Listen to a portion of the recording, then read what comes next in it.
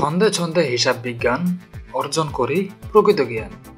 ব্যয় সম্পদ আদায় চিনতে পারলে কে ঠেকায়। হিসাব বিজ্ঞানের প্রিয় শিক্ষার্থী বন্ধুরা, আশা করি সকলেই ভালো আছো তোমরা। হিসাব বিজ্ঞানের প্রকৃত বিশুদ্ধ জ্ঞানের জগতে আমি রিয়াজউদ্দিন তোমাদের সবাইকে জানাই সুস্বাগত।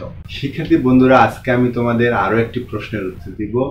আর সেই প্রশ্নটি হলো নবম শ্রেণীর শিক্ষার্থীদের, যারা এবছর 2020 সালে নবম শ্রেণীতে ব্যবসায় শিক্ষা শাখায় এসেছে, তারা আমাকে একটি প্রশ্ন করেছে। আর সেটা হলো যে স্যার, আমরা হিসাব বিজ্ঞানের সর্বপ্রথম কি পড়ব? আর এই প্রশ্নটির উত্তর হলো, শিক্ষার্থী বন্ধুরা, তোমরা হিসাব বিজ্ঞানের সর্বপ্রথম শুধু হিসাব পড়বে। দেখো, বইটার নাম কিন্তু হিসাব বিজ্ঞান, অর্থাৎ এই বইটাতে বিভিন্ন হিসাবগুলোতে বিজ্ঞানসম্মত উপায়ে আলোচনা করা হয়েছে।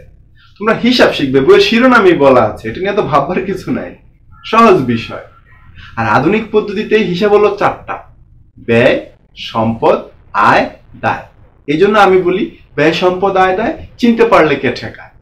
তুমি যদি 4টি চিনতে পারো, তোমার হিসাব বিজ্ঞান পড়া শেষ। তোমার হোক এটা নবম শ্রেণী, হোক দশম শ্রেণী, হোক ইন্টারমিডিয়েট, হোক অনার্স, হোক মাস্টার্স, পৃথিবীর সকল হিসাব বিজ্ঞানের সব ধরনের অঙ্ক এই 4টা থেকে তৈরি হয়, ব্যয়, সম্পদ, আয়, দায় থেকে। এ নিয়ে শিক্ষার্থী বন্ধুরা, আমার চ্যানেলে একটি প্লে লিস্ট আছে, সেটা হলো 1 নং প্লে লিস্ট। আর সেই প্লে লিস্টটার নাম হলো প্রকৃত ও বিশুদ্ধ জ্ঞানের জন্য হিসাব বিজ্ঞানে কি করণীয়।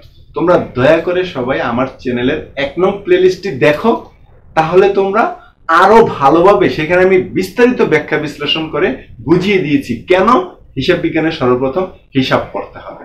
আবার এই 4টা ব্যয়, সম্পদ, আয়, দায় চিনার জন্য সুন্দর সুন্দর কবিতা আকারে ব্যাখ্যা বিশ্লেষণ করেছি। কবিতা দিয়ে দিয়ে, চিত্র দিয়ে দিয়ে তোমাদের অনেক ভালো লাগবে, মনেও থাকবে। তোমরা দয়া করে সেই প্লে লিস্টটা দেখো। ধন্যবাদ শিক্ষার্থী বন্ধুরা, আশা করি তোমরা বুঝতে পেরেছো। তোমরা যারা নবম শ্রেণীতে নতুন করে হিসাব বিজ্ঞান বিষয়টির সাথে তোমাদের সাক্ষাৎ হয়েছে, সেই বিষয়টি সর্বপ্রথম কি পড়তে হবে। তো তোমাদের সকলের সুস্বাস্থ্য কামনা করে আজকের মতো এখানে বিদায়। আল্লাহ হাফিজ।